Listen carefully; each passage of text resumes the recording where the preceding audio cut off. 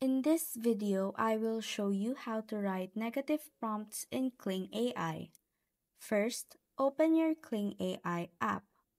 From the main screen, swipe left and tap on Image to Video. Here you can either upload a photo from your gallery or take a new one. Once your image is ready, it's time to write your prompt. In the prompt box, describe what you want to happen in the video.